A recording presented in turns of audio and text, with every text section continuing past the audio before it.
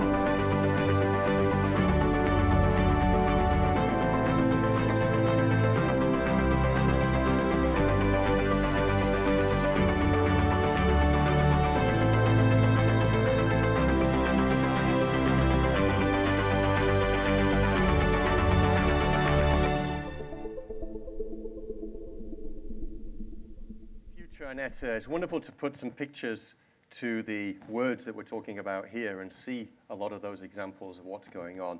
So you have a small presentation to give, and you're going to give us a few words about the work of the Netherlands Enterprise Agency in regard to horticulture around the world. Yes, thank you.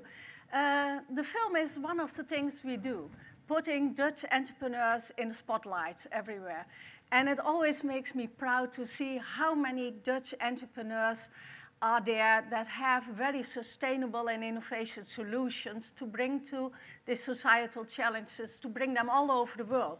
And actually, we can see that we are all over the world because we are very strong in every region, everywhere. And I think we are in an excellent position to elaborate on that. We are the second world exporter on that. And when you look to last year, we also had a growth in 20% of greenhouse technology sales all over the world. So it's actually quite impressive. But I would like to stress that the world is changing. Like Edith Schippers already said, we have to look for societal challenges. They are becoming more and more on the front of your table, also as an entrepreneur. And that means that you are not only can sell your product, but you have to think in food systems as a whole, to integrate in that, and also to look in your position in a total value chain. And those global challenges you can't solve alone. You have to partnership. You have to co-create. And we see also that your customers are asking more and more for that, for this co-creation, to do it together, and also to find real solutions for the local situations. So adapt your product, innovate it over there. And I think the third thing you see is also that the position of governments are changing. Strategic autonomy, local production, autonomy in food production is more and more on the table. But you can also see that your production in one part and your trading partners in one part of the globe are also affected by trade policies and the trade relations with governments on other sides of the globe. Strategic autonomy, but also protecting your knowledge and innovation are all things where also governments, not only as a buyer of your product, but also as a player in this global field is very important. Well, it sounds incredibly complex and getting even more complex. So I imagine as well, and we'll hear from Matt in a moment, navigating those waters, especially as a very innovative company, can not always be so easy. Is this where your agency comes into play, or? Yes, that's actually where our agency is coming into play. We are not only helping individual entrepreneurs by positioning in markets, finding right contacts, providing with good market information or fairs like this or otherwise, but we are also working quite closely, public-private together, on multi-annual programs in different regions of the world. And we are doing that with top sectors, with leading parties in horticulture, but also in other sectors, to positioning you as a company or as a cluster of companies in these regions. And you asked me to dive a little bit into the different regions. Please do, yeah. And actually, when you look at the Middle East, you see that most of the economies are looking for a diversification. The dependency on oil and gas should be less, so they are looking to other opportunities to find income. And they all have the same kind of challenges, what we call the nexus: water, energy, and food. So it really demonstrates that it's not only horticulture itself, but you find to look across borders. So we are also supporting that with knowledge and information centers, for example, in Jordan. But I think what was just said, the Expo Dubai is one of the best examples of that. So we put a very sustainable, innovative pavilion there, and actually this pavilion itself already demonstrates your case. So I would say walking the walk. Walking the walk, make use of it with partners like the BOM or Hagedorn or Koppert. I can't name them all. But actually you can use it to position yourself in these kind of markets. When we look to the Chinese market, you see that there are a lot of challenges in the environment, water, and food corner, so in between that. For example, 30 or 40% of food losses still. But also we see we have sold a lot of greenhouses there, but it's not enough anymore. You have to train the people also. You have to invest in the right seed materials for that. You have to invest in your logistics, in that transport, because the whole value chain is making your case, and not only the product that you are selling there. So we really see that also customers ask you to cooperate between a cluster of partners with knowledge institutions in the Netherlands and entrepreneurs, but also with partners over there.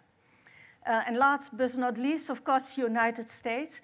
We see largest exporter in the world, of course, but we see that we also have a lot of challenges in common, and we have a lot of possibilities to cooperate and to share our knowledge and innovation. We have some large tracks with Pennsylvania, also in agriculture innovation field. We have in the fruits, we have with California and Washington State. We have a long-term cooperation, also providing a lot of opportunities for clusters of companies who are working there. Also, our knowledge institutions are quite involved. And of course, one of the wonderful cases in which we cooperate also is in Kentucky on the agrotech, but I won't go into that because you are doing that. But that's also things that we are trying to stimulate, to be a catalyst, to support with fairs, missions, and all kinds of things that are necessary to position yourself. So actually my call to action is cooperate, look across borders, look to innovative and new kinds of partners, also in what we call the Golden Triangle. And as a Netherlands Enterprise Agency, also together with the top sector, we would like to support you in that. Fantastic appeal and a call to action. We'll come back to some of the points you made there in just a second. And Dirk, we asked you, we're going to start with the east and move to the west, if that's okay, Matt. And Dirk, we asked you to really represent China, if you like, and some of the experiences you've made there. Of course, everyone here is global, but you have some very specific experience in China. I saw you locked up in some quarantine hotels for some time on social media, so I know you've been there quite a lot and doing some great work there already. Thanks for the support while being locked up in the rooms. Indeed, I think I spent over the last 12 months, about a month in quarantine in a hotel room in China. I have a presentation, so I hope we can get that. But thanks for the opportunity of introducing FoodVentures and what we do. I think what the call to action is basically all about the big challenge that we have of producing more food in the next 40 years than we've done over the last 8,000 years. So that's a tremendous challenge that we stand for. And I think it's my humble opinion that the Dutch have an important role to play there in coming with solutions to feed the world. Obviously, we need to change our diet from a meat-based diet to at least a hybrid or more plant-based diets. And the way to produce that is in greenhouses. Greenhouses allow us to reduce the number of water per kilogram, energy per kilogram. We bring our food closer to where it's consumed in the cities. Pesticides. Well, we hardly use, we don't have to use any pesticides because we contain the environment. So we see that over the last decades, there's outside Europe a growing need for glass houses. It's fantastic to see that the industry is in the spotlights, I would say, from China to Middle East and the US indeed. And that's something which took us generations to build in the Netherlands. We come literally from the production under a glass and from grandparents transferring the knowledge to the next generations, where we improved from low glass greenhouses up to automated greenhouses and now to the super high-tech greenhouses we're looking at today. Having that generations doing so, we belong to the absolute top of growers in the Netherlands worldwide. There is no discussion about it that only the best growers are here based in the Netherlands. Surviving in an environment which is very competitive because there's an overproduction basically. That's why we're such a big exporter. It means that only the very best growers survive in the Netherlands. So the ones that do grow in greenhouses in the Netherlands, they are focused on squeezing out that last little bit from every square meter. That's very different from developing greenhouses outside the Netherlands, whereas there's a complete absence of the supply chain. There's no peers, first of a kind greenhouses that, for instance, in Kentucky, what's going on. So it's a very different challenge. And often such a big challenge that it leads to failures as well in new greenhouses. what we see is we've done this over the last 10 years in several countries, starting up new greenhouses in completely new environments, and that basically means that you have to do everything yourself. So you have to fill the gaps and find local supply chain and making sure that you're able to ramp up that new greenhouses in new environments. We have assessed new projects for investors and asset holders around the globe. And we do that in a different way. We're based in the Netherlands, but we're only working abroad. So we're developing that greenhouses abroad. We do so by bringing in experts, so Dutch experts on the ground, ramping up those first years of production. We have a set of procedures because we've done it already so often, and the tools to monitor them on distance. And we take a P&L responsibility. So that's a completely different approach than coming in as a grower or as a consultant only. I hope that we can have the next slide. It seems to be stuck. Yep. So basically, if you look at all the new greenhouses that are being developed, you see that there's typically two answers to that question of who's going to run it. It's either a one-man show, so there's a grower who's invited to join that greenhouse, or it's consultants who do not have any skin in the game. In our approach, we basically either co-invest into that greenhouse, so we have skin in the game, or we take a full responsibility for the P&L on a lease term. I'll skip this one, but this is basically the two ways of doing it. So either leasing the greenhouse or investing into it. And then coming to the two examples which you asked me to give. This is the first one, is a greenhouse that we developed from scratch. So we also constructed it, we tendered it, we built it, and we are growing now vegetables on the steppes of Kazakhstan.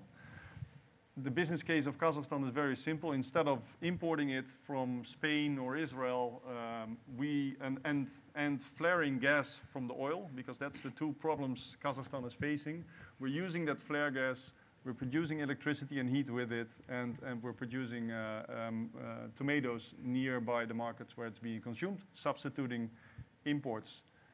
And in China, the business case is quite different. There is enough production, but there is a lack of safe produce, and especially safe produce nearby the cities.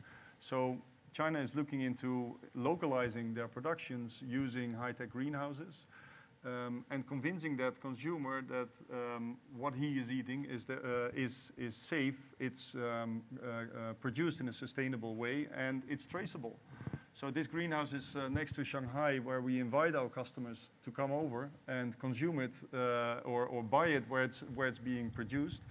We had to develop the whole brand around it as well. So Vitabyte has just been launched as our produce, being a Dutch produce but made in China, producing sustainable vegetables in high-tech greenhouses nearby the city.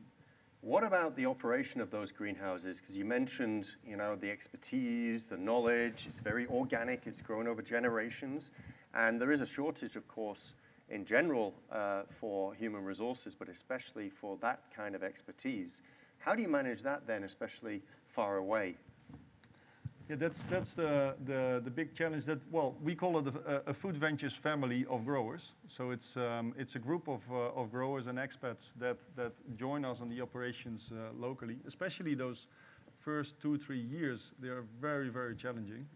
You're basically building a rocket launcher in the middle of nowhere, and you have to find your people to run it. So 90%, I would say, we source locally, but 10% of the staff is FoodVentures staff, and they bring in the tools and basically the back end in the Netherlands. So they have their support from the Netherlands. We have an expertise center in the Netherlands that's daily watching over the operations abroad, and we have boots on the ground. So we do not think that it's one or the other. It's a combination of having boots on the ground and the right tools and people to do so. Fantastic. We're going to come into more of a discussion in a moment, but let's first go to the Middle East if we can. Sky, you're joining us from the UAE. Tell us a bit about your work, what you're doing in that region, and what the particular challenges are. Well, Great to join you guys. And I'm going to fly through a bit of material to give you a bit of a perspective of how we see the world from the Middle East into Southeast Asia, where we're headed. You know, a bit about me. I think those who know me, I used to be a technology investor, and I became an entrepreneur, and really just seeing the opportunity to use technology to improve people's lives.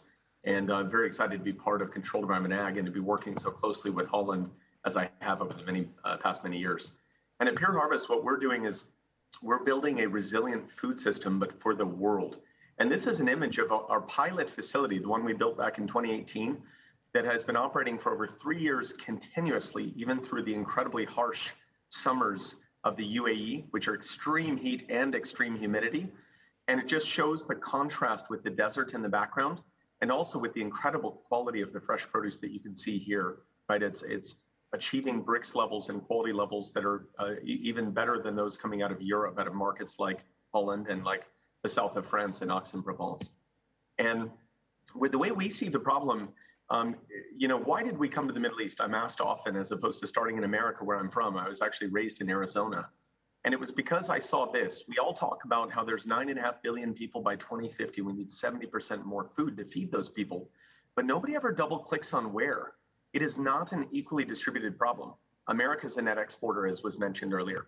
Australia's a net exporter. China's a net exporter. But actually, all these red and brown countries are 100% of that problem when you talk about food security. And of course, this is being made worse by climate change, right? So we thought that if we could develop a solution in one of the harshest environments in the world, in kind of ground zero of the need, that then we could take that solution around the world to other markets facing a similar need. But we thought it would be more difficult to go the other way around. So that's really why. And I think this map, for those who want to tackle and support food security needs, these are the markets that need it the most. Not to say the other markets aren't wonderful opportunities as well, and my contemporaries are in some of these markets. But I think for kind of the impact focus, a lot of these markets really need food. And I think it was also mentioned the powerful trends that are supporting the focus on controlled environment ag coming to the world stage. But the need, you know, planet, government shifts in focus on food security, water conservation, et cetera, industrial innovation, driving technological disruption in traditional agriculture, but also addressing the challenges there. And then last but not least, the consumer, who's starting to care about what they eat, where it comes from, and focusing on local and focusing on community. And any one of these trends would be investable on its own, but these are all exist within controlled environment ag. And I think that's why it's such a powerful theme that's gathering such a world stage. And I think now, there's in the Middle more, East, sorry, Sky, just on that point quickly, I think there's more dynamic at the moment, especially people have seen the breakdowns in the supply chains more recently, especially in those net import countries like the UAE for food. And that's caused a certain, anxiety in the consumer. No, absolutely. I think well. the fragility of the food system in its current form has been exposed, right? And COVID accelerated these thoughts. And then you have the added agendas of things like economic diversification, which our colleague mentioned earlier. Now, the Middle East is actually a microcosm of sort of the worst of all these threats, right? The import dependence, the incredibly harsh climate, the inefficiency of air freighting food here, and of course, a population health crisis. We have obesity rates that are only paralleled in certain cities in America. And also you have local seasonal lower quality produce that's available part of the year from markets locally or from Iran or from Jordan. But then all year you have high cost air freighted imports from Holland or France or Spain, but you've really had nothing in between. And we saw an opportunity to create a new category, premium local, branded, trusted product that's of Dutch quality, but at a much lower cost, partly arbitraging that transport, but also capitalizing on the factor endowments of producing here. And that's where I'm going to get to what I think people will find surprising. The contrarian thesis we had in building Pure Harvest Smart Farms was this. If you go down the green bar on the left of the chart I'm showing you, this is the cost structure of farming anywhere in the world. The fields of Botswana or high-tech greenhouses in Canada or Holland, or vertical farms in Manhattan, right? It is light, whether artificial or natural, labor, energy, CO2, water, land or space if you don't grow in the earth, and it's transportation, capital, and taxation, right? These affect all. But if you benchmark the GCC, the Middle East, against Holland, the most efficient producer in the world, right? What we all built based on the model, we have twice the light, a fraction of the labor cost, cheaper energy and getting cheaper and more sustainable with powerful utility scale solar deployments and nukes turning on. You have CO2, we're the hydrocarbon capital of the world. Water, Holland wins, right? We're not as efficient in water, but we're 7 to 10 times more efficient than incumbent ag. So a huge step in the right direction. And a lot of R&D is happening to improve water efficiency, as well as capture and create water. Lots of land. Transport, of course, not air freighting sacks of sugar water across the ocean, makes a lot of sense. And of course, there's a lot of capital and very low tax rates, right? So intuitively, this sort of explains why did we believe that if we could grow around the equator, we could actually be lower cost and democratize access to high quality, sustainably grown produce. This is what we built our business case on, and why I left a promising Silicon Valley career to build tomatoes in the desert, right? Because I believed in a bigger vision. But we're standing on the shoulder of giants, right? Holland, the miracle of Holland and what has been accomplished in this small country, driving efficiency, developing innovative approaches to food production. We're taking that and working to stamp that across the world in these markets that need it. However, we've had to make adaptations to the tools that Holland used, which were admittedly built focused on a very different climate environment than the climates we operate in, right? This is how we farm on the left side of this chart in the Middle East. No surprise why it's inefficient and low yielding. That is how Holland farms, right on the right, which is phenomenal. But as you see, I believe that we're really building upon this incredible foundation in partnership with Holland, which has been without a doubt the knowledge leader in this. And this shows what's possible. This is 3 years of climate data in our pilot, right? Outside temperatures hitting 50, 51, and we are maintaining a perfect Mediterranean climate corridor. And believe it or not, you even have to heat in the winters in the Middle East.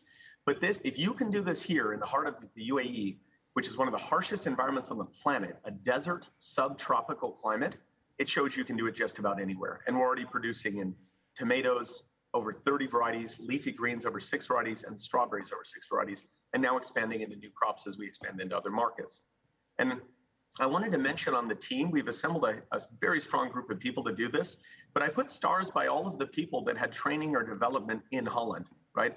This is really a cross-pollination of other technology disciplines, business builders, capitalists, industrial and energy specialists, and the miracle of Holland and its talents, right? And I believe that's what's needed to adapt this solution to a global market and its needs. This is what we've accomplished, right? We built a pilot farm, raised a lot of capital. We've now raised in total over $216 million, and we're building out into multiple markets around the GCC and now expanding into Southeast Asia. We're in discussions in many markets there. We see a huge opportunity to really, from here to Japan, build, while a lot of other people are focused on the US and other markets. But also, guys, we mentioned China. China's a huge exporter into Southeast Asia, with roughly half of the vegetables and a third of the fruits in the region. But that's not sustainable for these countries either, right? To be dependent on that country for their food needs. So we see a huge opportunity in local for local production anywhere, right?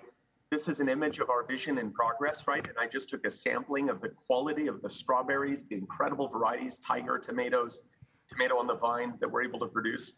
Our leafy greens as they've begun production, spinaches and other products. And this was an image of construction to just show you the environments it's in. But this is a sampling of images to show you this is happening, right? That we're growing these hybrid systems, which are sort of like a high-tech greenhouse and a vertical farm had a baby, and we're using it to conquer the extremes of this environment and build. And also look on the bottom left image, I want to point that out. This is one of the shelves of one of the premium retailers here in Dubai. And every image you see there is our product, right? So the fact that consumers are adopting this, the market is accepting it, and we are changing the face of food retail. Now we just want to do it in every major metropolitan market from here to Seoul. Is that all? We see a huge opportunity. And then I think in closing up, guys, I wanted to mention our vision is to target the markets that are within 3,000 miles of the equator. Right. Why? These are hot, humid markets that historically have been import dependent from other markets. And we now have developed the capability in partnership with Holland, with the development of our own climate systems and our own construction tech, to really build a big opportunity there. And the final comment I wanted to make on this, guys, is people keep asking, hey, if this is such a great idea, why are there so few players doing it? And my colleague at FoodVentures was mentioning this about needing the capability. This is really hard. And this is where Holland needs to partner, as our colleague from NEA was saying. But you really have to build 5 companies and deal with one other factor, to do this, right? First, you have to solve and understand the external environment and the non-market forces, governments, local content requirements, et cetera, and once you've done that, you need to build 5 companies. You need to market, sell, and brand a product. That's a CPG company, consumer packaged goods. You need technology. You either got to buy it or build it and then integrate it and successfully operate it, right? You need, of course, agronomical science. You need growers who understand plants, the life sciences, the integrated pest management, et cetera, seed selection, all of these skills and capabilities. This is a manufacturing business, huge industrial scale operations with enterprise resource planning software and systems, just-in-time procurement, you're managing a perishable good, and it's very complex to manage that operation. And then last but not least, and this is lost on people, especially as they come to emerging markets, you're a real estate development company. You take dirt and convert it into huge industrial assets, dealing with permitting, localization, procurement, interface risk, negotiation.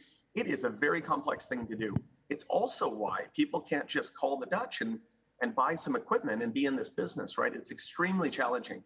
But I think there are companies and entrepreneurs up to that challenge, like we see in the colleagues at this table, doing it in different parts of the world, and also, of course, ourselves as we tackle these new markets. But I think it's important to mention that, especially as we think about the role of Holland in this future world, where countries and companies wish to localize capability and participate in a bigger piece of the value chain and the value creation that's captured by localizing and making more sustainable fresh produce. Thank you, Sky. We'll come back to you in a moment, and Anita, is going to have a lot of comments on that, I'm sure. I'd like to ask both of you, and then we'll come to Matt as well, to think about one war story from setting things up, something that really, really hurt, and how you solved it. Because growing tomatoes in the desert, as you've already said, was not easy, and to get to the level of success that you've got to now, Sky and Dirk, I'm sure there were a few things on the road which were not so easy. So I'll leave that with you to think about. Now we're going to come to Matt. Matt Gosnell, you're with AppHarvest. Thank you very much. Let me slide that over if I may, sir. AppHarvest, wonderful story. We're going to hear more about that right now and focus a little bit on the Americas. Yeah, thanks very much, Andrew. Very honored to be here to speak on behalf of AppHarvest with such a distinguished group. Thank you guys for setting the table here. Hope we can load a presentation up here. There we go. So first slide I wanted to show you guys, if it'll come. There we go. Dawn over the greenhouse here. This is Moorhead, Kentucky. This is eastern Kentucky at the foothills of the Appalachian Mountains. AppHarvest is Appalachian Harvest. A little play on words with the apps for the phone, but it is Appalachian Harvest. So this is a 24-hectare, 60-acre, under one roof structure enabled by Dutch technology in eastern Kentucky. So a huge investment, part of the almost $200 million that we have so far invested using Dutch technology. 150 million more on deck, probably another 300 to 400 behind that. So we are going to be expanding, and it's Dutch technology that's going to enable that. So we're seeing these big picture trends. I think we're all familiar with what's going on, but specific to the U.S., the market demand is a very interesting piece. Our Food and Drug Administration says that only 1 in 10 Americans gets enough fruits and vegetables. If we can make that 2 in 10, we've doubled the market. So we think that the younger generation is driving a push for more healthy fruits and vegetables, as has been said, more locally sourced, grown closer to home. We're also seeing a lot of big money players come into this sector. We've seen Equilibrium Capital raise over $1 billion for a controlled environment equity fund. This is a West Coast-based private equity firm. Of course, the climate challenges that are becoming worse and worse, it seems like, every year. And what's going to enable this is going to be the continued march of technology to grow at scale, and that's what's really needed in the U.S. Further, a couple other things we're seeing. We obviously all lived through the COVID days and saw the unreliability of food systems. Just when you talk about the tomato market, 2/3 of that market in the U.S. comes from Mexico. This is the market share we're going after that we're trying to displace. So our unique strategic position in Kentucky, a centrally located Midwestern towards the East Coast state, allows us to get to 70% of the country within a day's drive.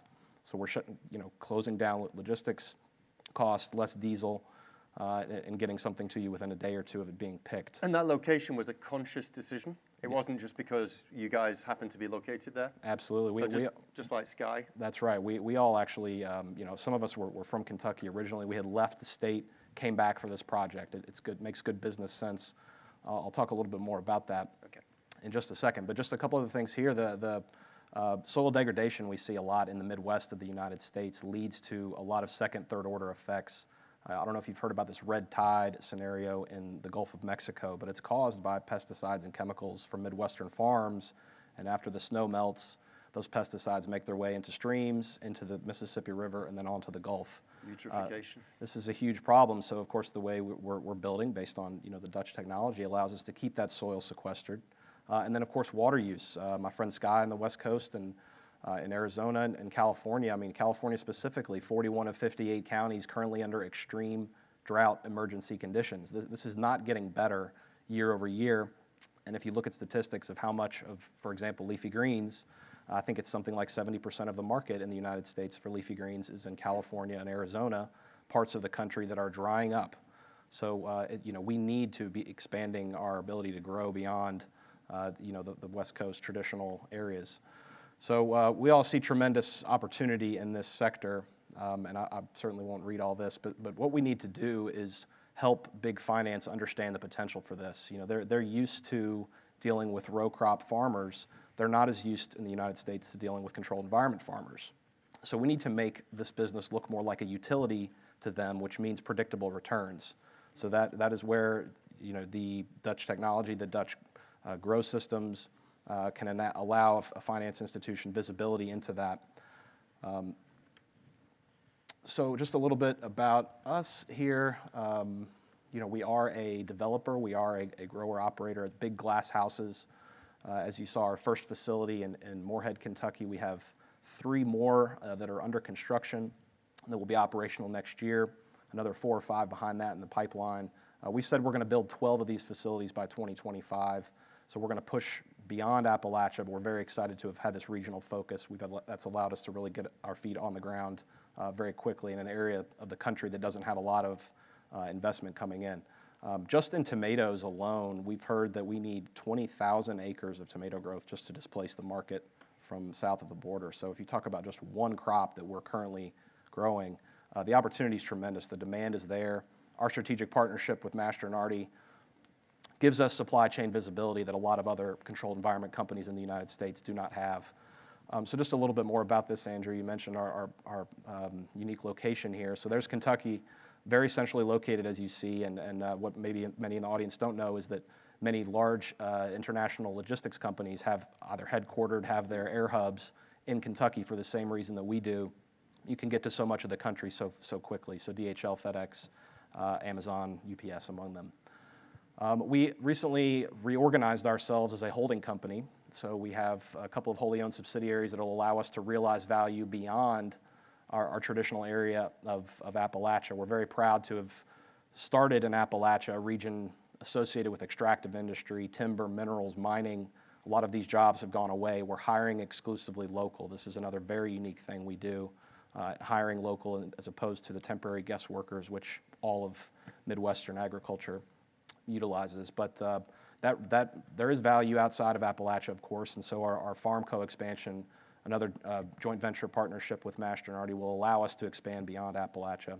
We've also set up another entity called a TechCo. We acquired a robotics firm from Boston this winter called Root AI. Very excited to integrate their tech stack into our facility. So we're talking about controls, we're talking about packing equipment, ERP systems, robots, AI, data management. They're doing a whole lot. There's some really smart guys, and I'm honored to be working with them. So, wrapping up here, we see a total addressable market in the U.S. of $320 billion. We think in Kentucky it's $10 billion alone. We tell this to our folks in the Capitol all the time, but we're having conversations in D.C., we're having conversations in our state capital. We're getting phone calls from all around the world, all around the country, that are excited about this type of growing, and excited about this type of technology. And it's entirely enabled by what the Dutch ecosystem has shown. So we're excited to try to replicate that in Kentucky and continue to push out using a lot of hands from Holland. Matt, thank you so much for that. There's some great points to come to. Annette, I'm going to ask you to think about the economic development that Matt was suggesting as well in a region that does not, is not missing economic investments and jobs, etc. Very happy, I think, to have you guys set up there and doing a lot of great work there, jobs, and also the dependency issue, both on workers as well as food imports. It'll be interesting to touch on that in a moment. But I did ask you for a war story, and I'm going to go, if I can, Sky, to you first. And tell us from, recent past, something which really struck you, where you had a real, pain to try and work through, and how you solved it. We have a lot of those, and especially being sort of far away, often we rely on support and capability from external markets, including Holland. But one area where COVID hit us was less so in the movement of goods and things. In fact, our local for local production was extremely compelling at a time when, people forget that the humans subsidize the food in the belly of the plane, right? And when there's no humans in planes, air freight becomes wildly expensive, especially for a perishable good. So that was wonderful. But what really hit us was moving people. In fact, even within the United Arab Emirates, there was kind of a border between Abu Dhabi and Dubai. People forget, well, it's united. It is multiple states, right? And getting humans from Dubai to Abu Dhabi was a real challenge. For example, we hired a ton of our what we call agri-techs. These are our technicians, our direct labor force within the high-tech greenhouses. And we got a bunch of them trapped in Dubai and couldn't get them into Abu Dhabi, yet we had plants coming and we were going to be planting a greenhouse. So it was a real challenge, but luckily we had good relationships within the leadership. The country helped us to solve this quickly because it's a very important project and very important initiative, and it was good and right. But man, was it scary. We had people locked in Dubai, staying in hotels and were unable to get them to the greenhouse where the plants needed them because they were arriving. We had air freighted in seedlings. And that's an example of a challenge they're hit by, really with COVID and the protocols of protecting across borders, but just feeling also the challenges of this international, both supply chain, for instance, for the seedlings, but also international sourcing of labor as we were developing this domestic capability, right? That's been a challenge for us. It's hit us also in Kuwait, struggles getting into the country, but this is an example of a war story that we've faced. Excellent, and it's more or less solved now? Things are moving more freely? One of the wonderful things about this region, they see the potential here, and there's a Minister of State of Future Food Security in the UAE, Her Excellency Mariam Al-Mahari, who's come to Holland many times, and she helped us to get into contact with the Ministry of Emiratization and Human Resources. That ministry removed these barriers within days and supported us. Now, we had to do all the right things, get our people tested, do all the things you needed to do, but really they cleared up that red tape very quickly. It just took us about 3-5 days to solve. And we got all these over 40 people into Abu Dhabi to be able to man our farm or resource our farm and be able to hit our timelines and produce. In fact, we were planting in late April. We began harvesting in June, and we were harvesting straight from June until now, right? Incredible output right through the peak of summer. But all of that would have been lost and not possible if we couldn't solve this challenge because we had no people and a lot of plants ready to be planted. So a lot of sleepless nights, but all go now. Well done. And Miriam was our keynote speaker as well at the last Green Tech here, so we know her very well. Good. Dirk, I'm sure you have a number of war stories, and it might be China, it might be Kazakhstan, it might be somewhere else. Tell us something. Yeah, we had quite a few of them, and I think if you Google, you'll find quite some interesting ones. We survived difficult circumstances. Because we were both in the preparation stage and construction and operations, but just when you were questioning or setting this question, I was thinking about one moment that talking about harsh climates. I mean, Kazakhstan basically has a +40 in summer and a -40 in winter. So you only have basically 6 months where you can construct. And that means the moment you start, you know exactly the moment you have to finish because mid-October, the temperatures are dropping. So I can remember we were still installing the boiler, which was crucial, of course, before winter. And it was around the 1st of November. So temperatures were already going down to -10, and you saw the -40 coming. And you know, for one thing, if you don't install it in time, then the whole greenhouse is going to collapse under the pressure of snow.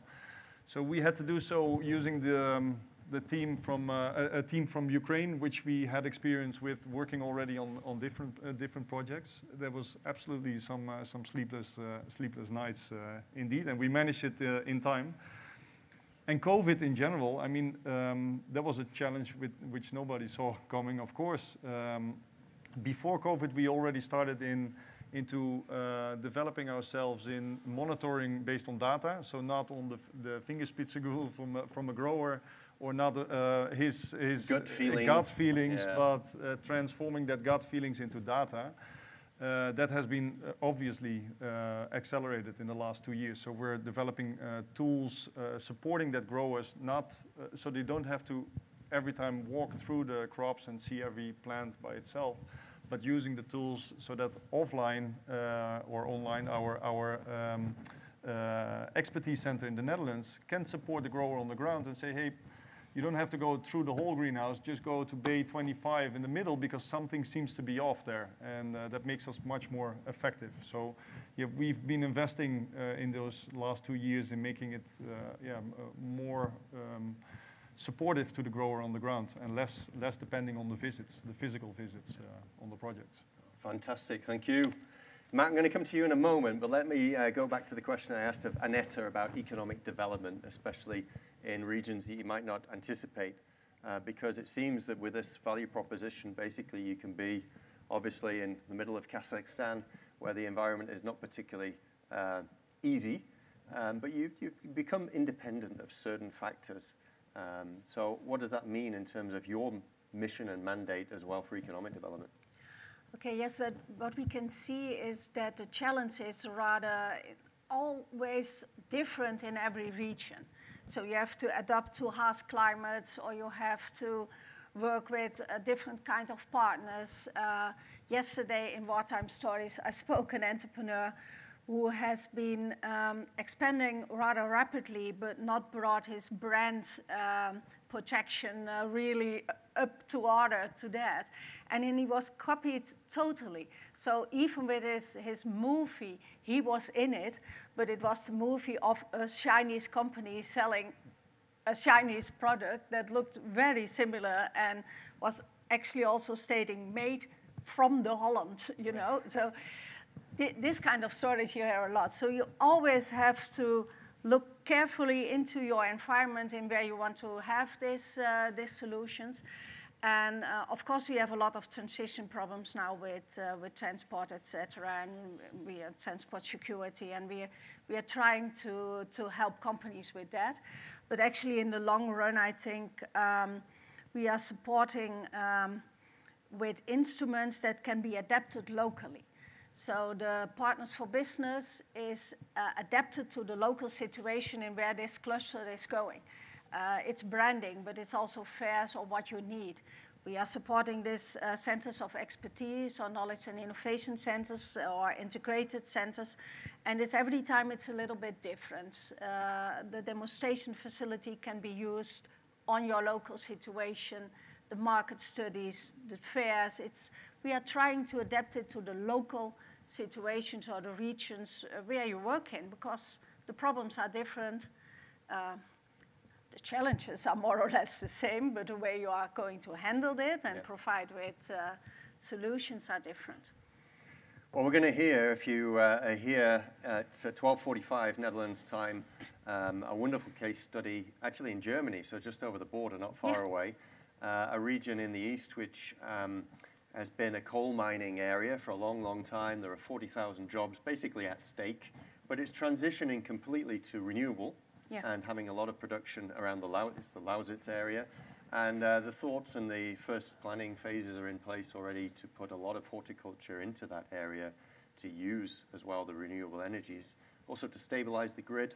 And it's a very inspiring story. So also for economic development in that region, very important. So Matt, you did touch on that issue, and it's very, very interesting to hear that.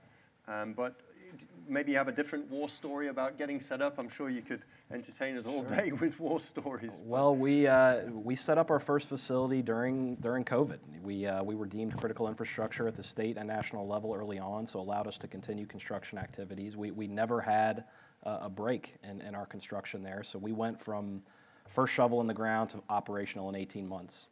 So we're very proud of our development process and the schedule that we put into place, and of course all enabled by our friends at Dulcem here locally. So you know, we had great partnerships there. We're excited to work with future builders in the future. You know, there's a lot of challenges though with setting up something like this in Kentucky and in the United States. You know, the sector is very well established here. We're all familiar with 10,000 plus supporting businesses that support this industry. We need a couple dozen of these or more to come to the United States. We've invested in Holland. We want Holland to invest in us.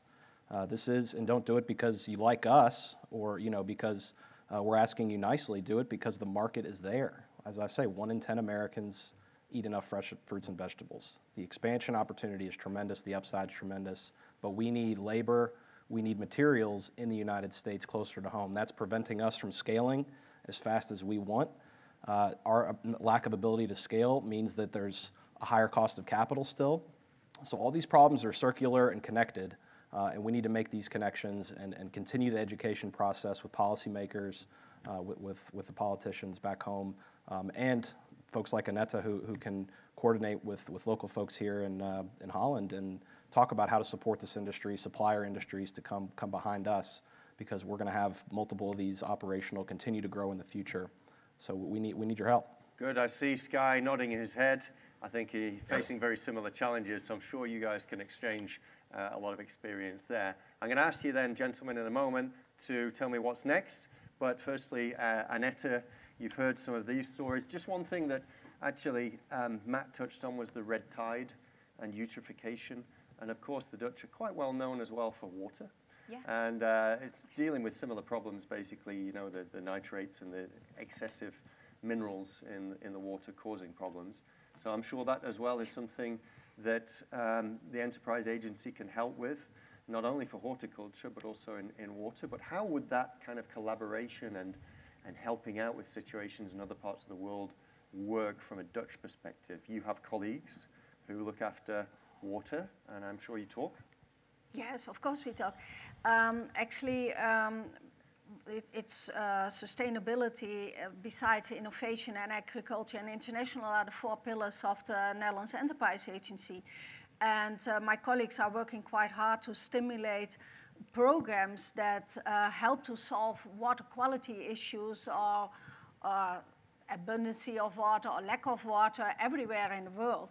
And we are trying to combine these kind of programs to also to help to build a whole proposition. So we have also different kinds of program to help with these water challenges. But you can also see in the Middle East that we are developing a combined proposition in water, energy, and horticulture. And we also see already a cluster of partners working in this combined transition. In Jordania, it's the same. It's also lack of water in combination with food. And we're trying to tackle that together because that's what the societal challenges is asking. So actually, we are trying to support this cross-border kind of operation. Fantastic, and water challenges you all face as well. But let's now ask to finalize really our session now in sort of 30 seconds. What's next, Matt? Sure. Well, you know, on the water piece, of course, we're utilizing 100% recycled rainwater and a net zero water facility. So, Annette, I'm sure you're excited that you guys are contributing to that as well. But we're going to continue to grow, Andrew. I mean, like I say, we have 3 more of these projects under construction right now, multiple behind us. But we need new partners. We need new collaborative experiences. We need to educate more. We need to be able to attract more growers from further than just Europe and Latin America. We need to home grow them. So we're instituting programs at the high school level. We're using shipping container greenhouses as a mobile classroom, essentially, deployed in 6 high schools in Kentucky right now. These are not revenue generating for us, but exciting to get that next generation. To see that they can use applied technology for food. This is not their father and grandfather's open field agriculture. So we're pushing out in a lot of ways, and we're really excited about the future, very optimistic about where things are headed. Fantastic. Sky, very quickly, what's next? Yeah, I would say we're clearly overcoming the same challenges. We're developing growers, for instance, we have an Emirati grower who's a female who's won some awards and a fantastic addition to our team. Iranian, a grower from Mexico moved here. We're having to source talent and develop them around the world, but we're on a growth plan, right? We're harnessing the fact that we have a very real first mover advantage in these extreme environments, leveraging the data to improve our technology and our systems, further automate the climate system as well. And then we have a pipeline of nearly 100 hectares of projects, and we get 2 to 3 inbound inquiries a week of projects, which we're very keen to engage. So please keep sending them. But of course, we can't execute them all immediately. But you'll see a lot out of us on the capital front, like our friends at AppHarvest. This is a utility, right? It's a capital-intensive industry. So we got to spend money to make money and to make an impact. And so the other thing I think you'll see is, much as Matt said, a call to the Dutch technology cohort to join us, right? Invest in us as we're investing in you. Build that presence and capability in the markets we're in. Help us to scale. Also, if you don't do it for us, do it in your own self-interest, because the countries that we're entering will, if they haven't already, they will impose domestic content requirements and other things. Let's accept that reality and work together to scale more quickly and really deliver this solution to the world. It's how we'll make an impact and really feed all of these people with great high-quality food. And it's also how we'll be able to make sure that Holland participates in the value it's created with this miracle. Sky, shukran. Dirk, next. Yes, so I think over the last 10 years, we've been proving the team and the tools to work abroad in new projects. The 2 projects that we have, we want to expand. So China is going to be up to 50 hectares, and in Kazakhstan we're enlarging from the existing 10 to 20, and then using that blueprint to build another 3 times 20 hectares in Kazakhstan. In the coming months, we're announcing the new regions where we're going to. I'll be in Saudi next month, and the month after in the US. So hope to follow up this meeting with the people here on the table as well, and keen on announcing the new regions. Annette, it strikes me that for such an old industry, there's so much dynamism, so much change, there's so much excitement, so much growth, so much things going on. Yes, it's true. And actually, as a public network, regionally, nationally, but also with our agriculture and trade offices all over the world, we hope that tomorrow everyone is ringing us and we can build on it because there's a lot of enthusiasm and we have a very good position already, but we can do a lot more in solving the global challenges. And we will. Annette, with that, gentlemen, a big round of applause, please, for the guests here. Thank you so much. Thank you so much, Andrew. And I did mention before that we have this wonderful case study from the Lausitz in Germany, great collaboration there, and we're going to be covering that in 45 minutes here at the Vision Stage. So thank you very much, and please visit the exhibition. Okay, thank you.